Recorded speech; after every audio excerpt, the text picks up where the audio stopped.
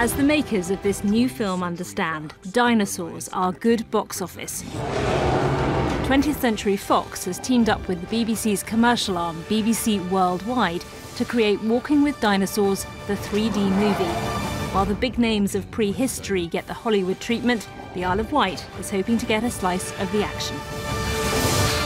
Go that way, Keely, that way. These 8- and 9-year-olds are the first to explore the island's Walking with Dinosaurs trail.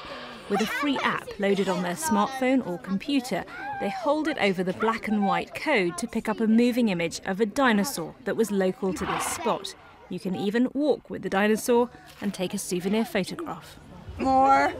It's like you're actually in it and it's trying to squish you or eat you.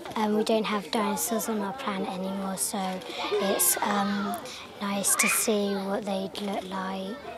Rebecca, there's a dinosaur. Conteya Sinha from the Times of India is one of a gaggle of international journalists brought here for the launch as the island seeks out new visitors. I think tourism boards and thing will be extremely myopic if they don't start to target the Asian market, because that's where people are, that's where the money is. 6 of these interactive trail points have been set up around the island, offering encounters with a range of dinosaurs. It's part of a £1 million campaign to market the island this year. The last few years have been very challenging. The approach here on the island has been a bit splintered, different groups doing different things. And this is the first time, really, for a number of years that everybody's got together behind one message. Tourism bosses won't predict how visitor numbers might increase, but they're clearly hoping walking with and running from dinosaurs proves to be a lasting attraction.